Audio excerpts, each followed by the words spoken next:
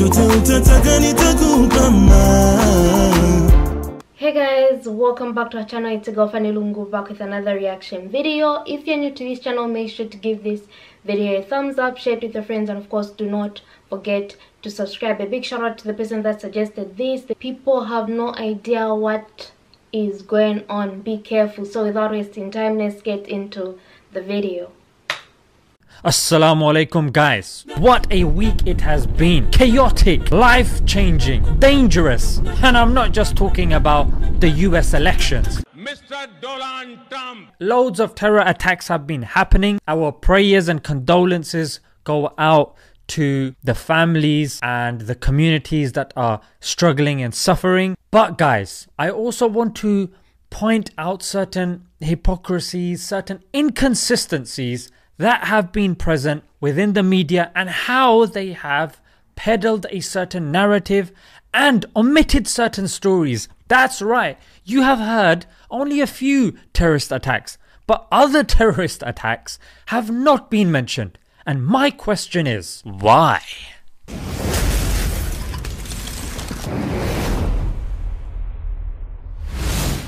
Okay guys, so let me start off with an ISIS attack. This happened a couple of days ago, on the 2nd of November.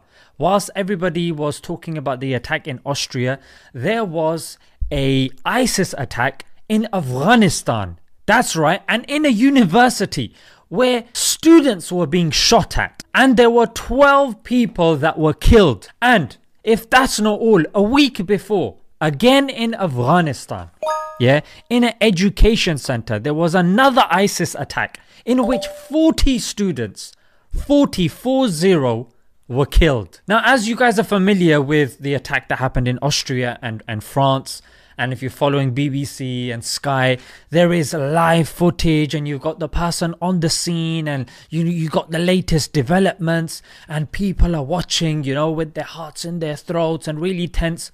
Where was the live footage when it came to Afghanistan? Forget live footage. Where were the headlines? I was checking on my BBC app and my Sky app. I didn't see anything. In fact, it was only through Twitter that I came across a BBC link. Then I clicked on it and then I went on it. Otherwise, had it not been for somebody sharing the link, I would never have known. So let's move on to the second attack that you're familiar with that happened in Austria, in Vienna. Ludicrous, it was done by an ISIS sympathizer, and 2 Muslim Turks were dubbed as heroes because they were going and protecting and saving the police and the general public. And not to mention 1 Muslim Palestinian as well, who was also dubbed a hero, who was also protecting the police and the people there. But the question arises, if this is a Muslim and an Islamic problem, why are Muslims who follow Islam going in and protecting the citizens? And why on earth is it that we're being killed by ISIS in Afghanistan? Gotcha. Let me move on to the third one, in Avignon, we're familiar with what was going on in France, but there was another guy, who shouted Allah Akbar. Probably obviously massacred the Tajweed first before doing anything else. People started saying, he's a Muslim, mate, here to take away blah blah. And it ended up being a far right guy and he was brandishing his gun, pointing at the police, and he got shot dead. Let's move on to number 4. In Canada and Quebec. This again, very similar date, 2nd of November still. He killed 2 people with a giant Japanese sword. Is that not newsworthy? Well, I didn't come across it, mate. I came across it on somebody's Twitter page. I found the link and then I found the news article. How come this bloke isn't a terrorist, mate? Well, he's not brown? He's not a Muslim? What is this unjust and unequal brandishing of the word terrorist and extremist? You got France in Lyon. A priest was shot. Oh my words. People started going ballistic. Oh, these Muslims are shooting our priests. What on earth is going on, mate? This is absolute mind-blowing. And you know what the irony was? The priest was shot by another priest. I mean, I don't know what to say, frankly. Then people shut up about it. Yeah, nothing about Christianity, about priest on priest violence. Yeah, let's rewrite the Bible. Nah, none of that, mate. Yeah, if it doesn't meet their agenda, if it doesn't make it seem like, yep, the Muslim bogeyman, mate, here he comes with his beard.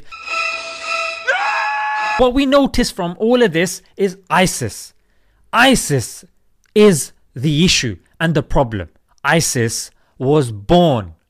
Yes, that's right. It was born from the illegal war in Iraq.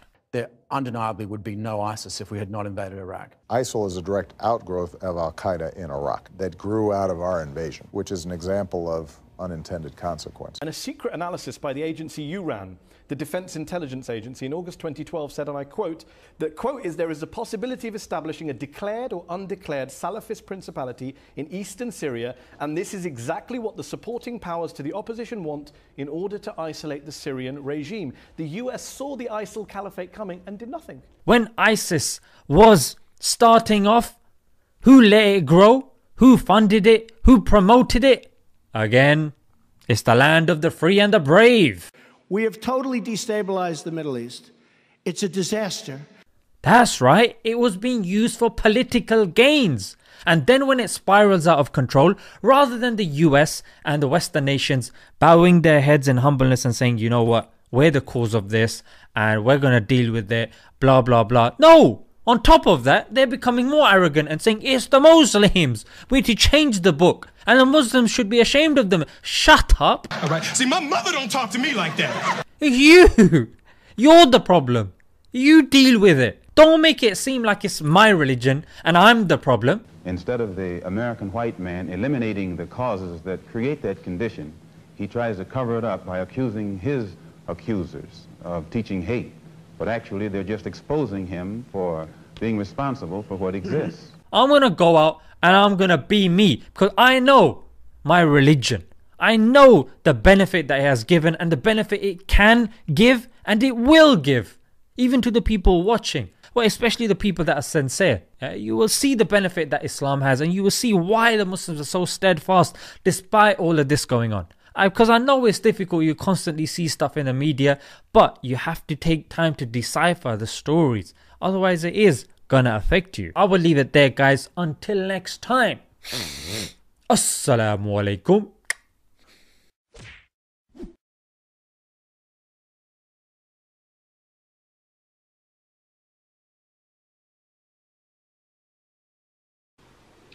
I love him for saying what he had on his mind other than sugarcoating what's happening in this world. Many times, many things are happening in the world and these big news outlets that many people depend on are not reporting it. They only report it when they think, they only report it when it's beneficial to them, when they want to, I guess, make themselves look good and everything. He's talking about all these groups that have come out because of these invasions that we've seen in the past and we're still seeing. And it's really sad. Why can't they still do something about it? Because they've got the power to stop these small groups that are threatening people's lives. It doesn't make sense. It really doesn't make sense. I mean,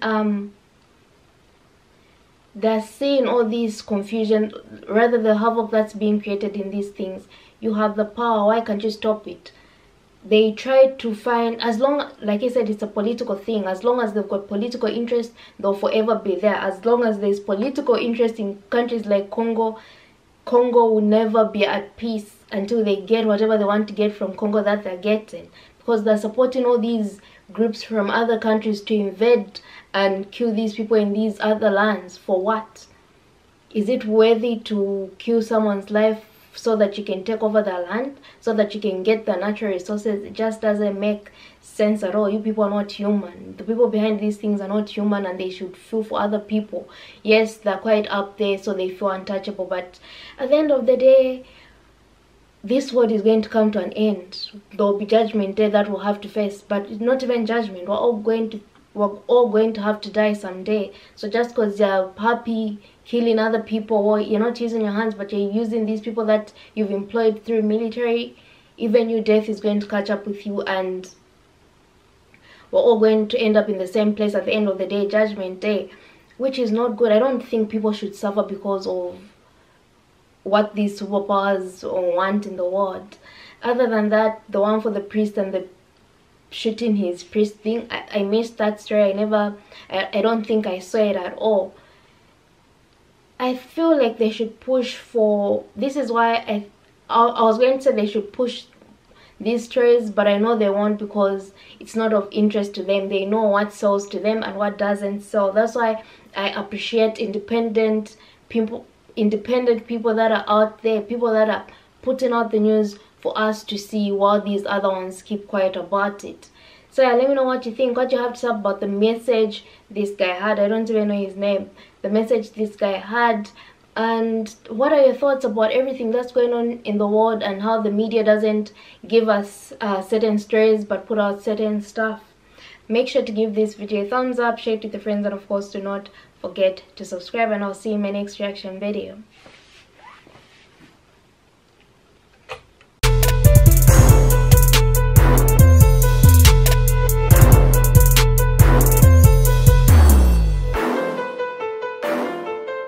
When I think about you